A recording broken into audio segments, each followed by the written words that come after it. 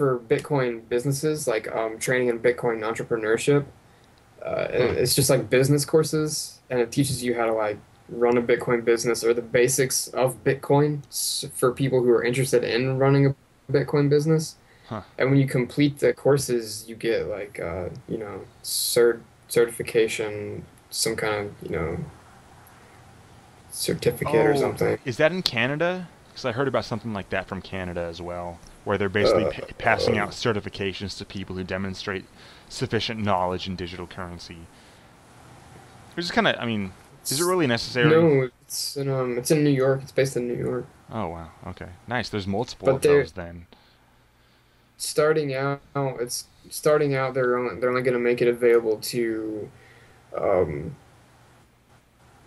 accountants, attorneys, and financial professionals. But soon they're gonna like open it up to everyone. Huh. Well, that's Yeah. interesting. So, it's kind of like an extension of, was it last week we talked about the university classes? Yeah, I think It's that kind of was like an 2 weeks ago. extension of that, like it's like maybe a little bit more in-depth education on digital currency. But the question is, how can, I guess you'd have to do research on that particular institution before you sign up for their classes or whatever. But, like, how do you know that they are actually educating you about all the aspects of digital currency?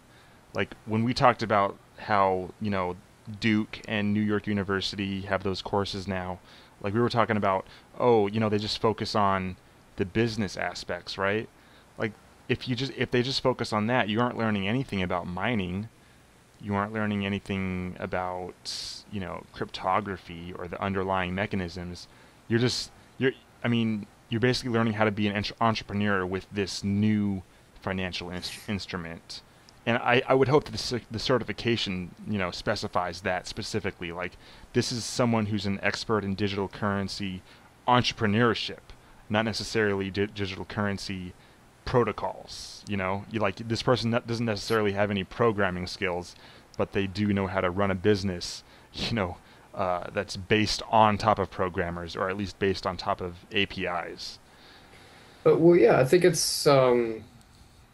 I think that's on par with business and the economy in general. Like, there's going to be a dichotomy between finance and entrepreneurship and, economics and theory. Like, you Yeah, can you can be an accountant or some bankster, uh, and know nothing about monetary theory, even though your entire career is based on dealing in money.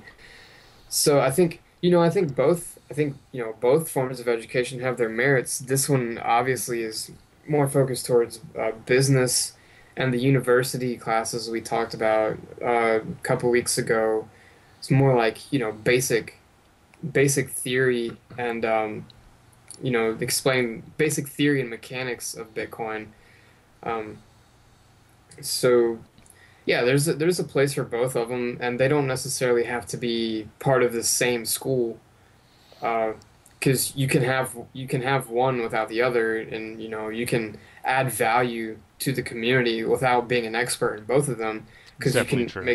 yeah, you can make this big business that provides a lot of value, maybe or useful service to the Bitcoin Yeah, community. like a killer Um, app, maybe. yeah, killer app, you develop it on one of the new APIs.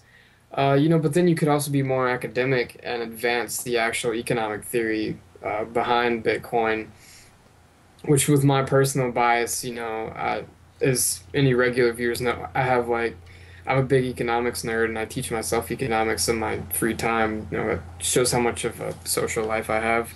Um, so I would like to see more of the academic uh, classes sprouting up around Bitcoin, because I think Bitcoin is just so crazy. Like, it challenges like all of the monetary theory that's been established thus far, because it's all like, well, it has to be a commodity. It has to like come from nature. It has to be a good that was used other than currency at first. But like you said earlier in the podcast, there's people who are selling currencies purely because of their marketing, that have, clearly no prior use value. So there's, obviously there's a lot of interest in it for me because there's just like this really kind of behind the scenes discussion going on between people like Peter Serta, Conrad S. Graf, and some people from the Mises I Institute. follow Conrad on So I'd like, Twitter now. He's pretty interesting. yeah, yeah. So I'd like to see, definitely see more of that. But yeah, I kind of got off topic there. But my basic point is that there's merits in both, and they don't have to be one and the same thing, because they both can be valuable without relying on the other. So Yeah, that's a real testament to like how complex this space has gotten, right? Like the fact that you can contribute something meaningful to the cryptocurrency space and basically be specializing in one particular area of cryptocurrency, and you don't even necessarily have to know how mining works. You don't have to know how cryptography works. You basically have a programmable currency now that people want to use, that is useful for some things, and if you could create a brand new service that adds to the list of useful things that you can do with it, then yeah, you can be successful. You can make money off of that. You can do something really, really valuable with that skill. So it's a real testament to like how much this is really expanded into the overall economy, and cryptocurrency applications and usefulness has really spread out its tendrils into all kinds of aspects of industry, of the economy, of education, and like it's still expanding. We're still seeing this grow, even if stuff with like mining centralization is getting kind of funky for my tastes. It is nice to see that that so much education is expanding and things like that. So yeah, yeah, pretty nice. yeah, but then again, like you said, um, it if they're not giving, quality information, that would be an issue.